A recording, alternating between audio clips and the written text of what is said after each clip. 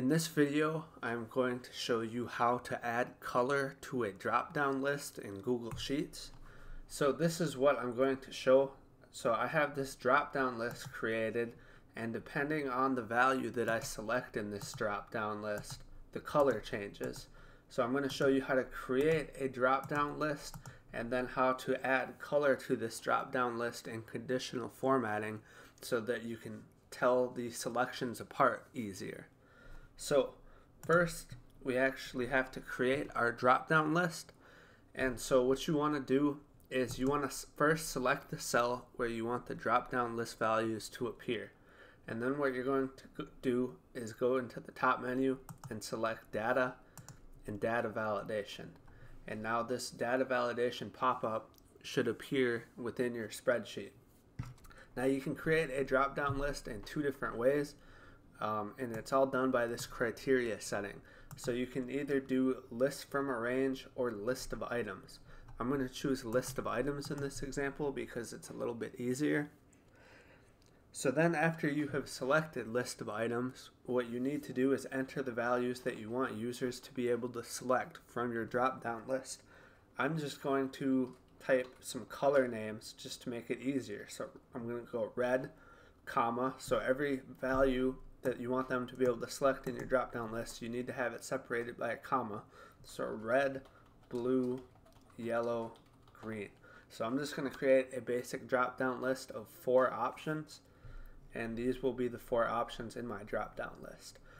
So after you've entered those, you can just select save, and now you should see a drop-down list created with the values you've selected. So just for example's sake, I'm just going to copy this so that we have 3 drop-down lists.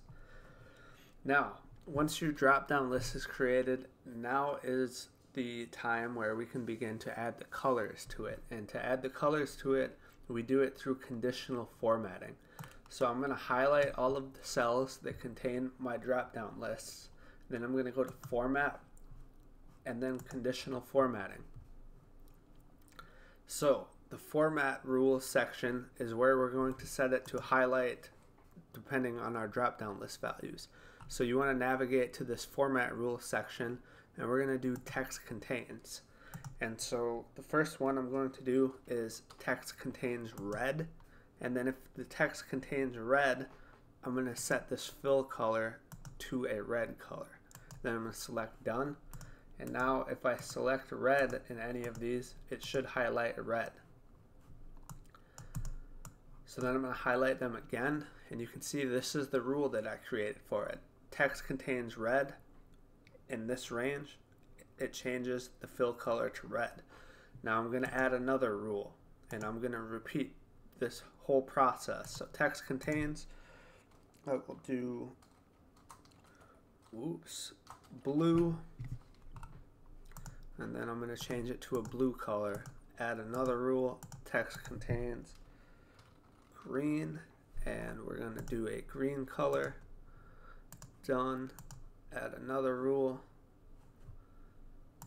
text contains yellow, and then a yellow color.